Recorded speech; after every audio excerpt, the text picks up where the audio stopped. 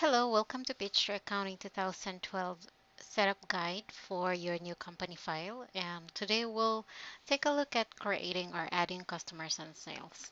So I want to get through or give you a tutorial specifically only for customers and sales. I know that when you're creating a company file, it becomes really overwhelming because you have to type in gazillion amount of data. And that's a good thing. That means that you have a ton of customers and a ton of vendors and etc.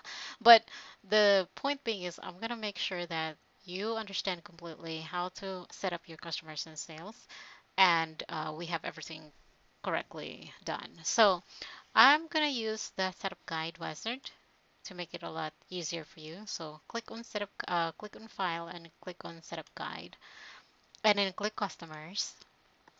Once you get to this window, we're back in here again. So we're gonna hit a customer is an individual organization that purchases product or services from your company. Would you like to add customer and say yes, I want to enter customers now. Then you click next. So after this is where you want all your information regards to your customer. So click add a new customer. If you have several thousands of customer, well, that's not gonna be fun. But this is how you add it. So on top of here are information or a command that you can do with this icon. You can create new, look at the current list of customers that you have. You can save new. This is what you usually do if you have multiple, if you're creating multiple customers' name. You can delete it if you want. You can only delete it if there's no transaction that's associated with that existing customer. You can change the ID. Now, for changing the ID of a customer, you can only do this if you have multiple users and have multiple accounting location computers that are accessing the file at the same time. You can't change that ID. So in most cases, doing maintenance is only works if you have one file open at the same time. You can't have multiple file open at the same time and then change the ID. You can create events for this particular customer, so just get yourself familiarized with what these are, like call from, call to, meetings, etc., and the dates and who this customer is for.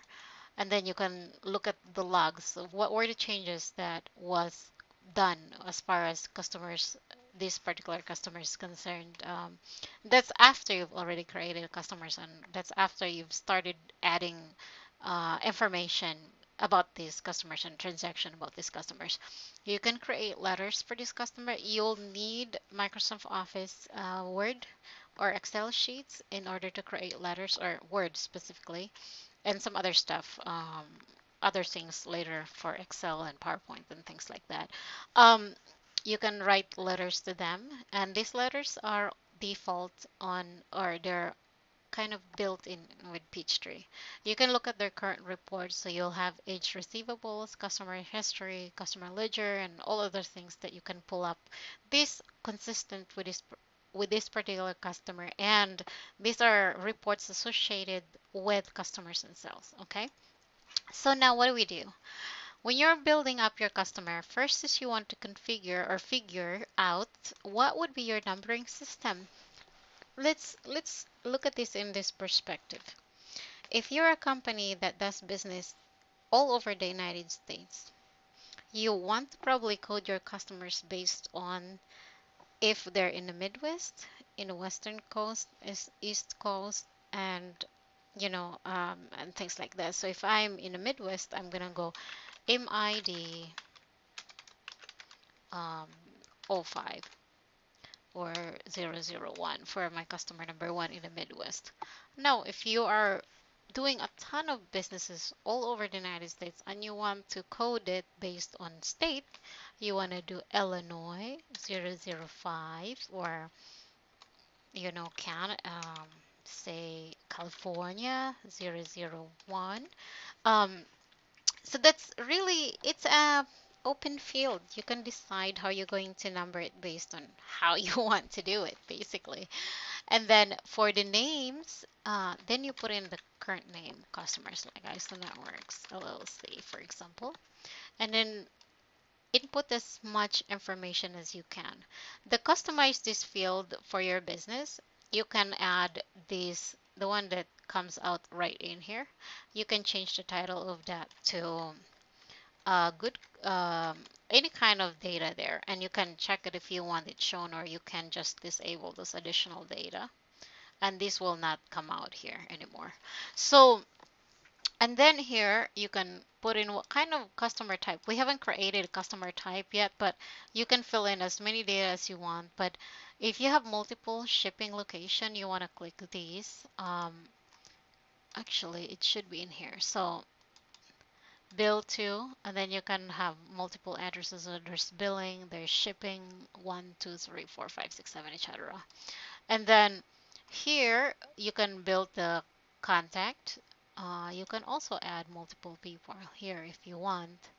Um, and then you can do history, sales information, and then the payment and credit. So for the payment and credits, the terms and credit is by default these numbers here, but you can change that. So you can customize it. Okay, this is a good customer. I would say no credit limit for him, or always on hold, or different type of credit statuses. And you can change his number, you can change these dates and things like that. And you can also specify whether if this customer is inactive or you don't want to work with them anymore, or if they're still a prospect, they haven't ordered anything from you. You want to specify the receipt settings. So which things this goes to once you receive a payment for this customer. So this is based on your current ledger. So if you want to say, oh, this person always pays me in cash, so I'm gonna do that here. I want to do cash payment and then always use that, right? If you're a restaurant or something like that.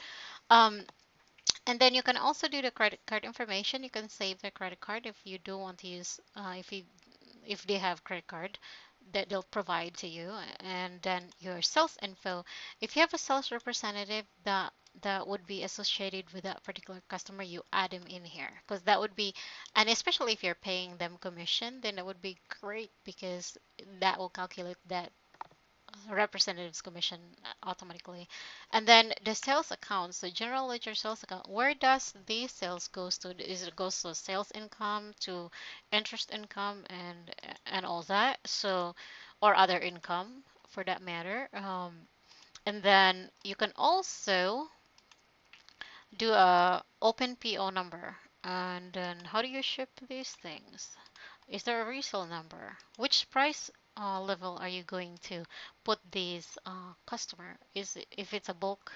So that I'll explain that to you in details, not at the moment. And then replace item ID with SUPC or part number. If you're reselling or selling specifically and you don't want the item ID to pop out, then you can use a UPC, especially if you're doing some labeling, or if you have multiple part that you're selling to that particular customer, so they can use this additional information here. You can also do whether or not you'll email it or in a paper form. Are you going to email the sales representative as long as this order is processed? And then you go back to this history here. Well, for this history, you can add in when the customer started being a customer with you guys, and then the last invoices that was paid, and all other things. In most cases, this will automatically fill out once you've created the ledger and other things. But the most important part of this, because we're so big into the beginning balances, is to create the customer beginning balances. So if you're an existing business and you just move into Peachtree and this customer has beginning balances for you, you want to be able to collect it after you've already moved into Peachtree, and that's what you need to do. Create a customer beginning balances. So you have to save that one first, and I said yes. And then here's the nice thing about this. So for the beginning balances, you want to put in the invoice number, the date of that invoice, the purchase order number, and the amount. So for these AR account receivables, that's our account receivable number that automatically goes in there, unless of course you change that. Um, and then that would total the whole balances after you put everything here. So you'd have to verify that it's the correct number of transactions and then the correct account balances, and that will become the beginning balance account receivable balance. So if you have say 200 customers, your account receivable should total to this. But these numbers here are for ISO Networks LLC, and the number of transaction is this. And if you have 20 transaction, it should be 20 right here. Okay. And then you can save it once you're finished with it. Now, that's pretty much with customers, and I hope you guys learn something. And let me know if you have additional questions about creating a customer by emailing me at support@isonetworks LLC. Thank you.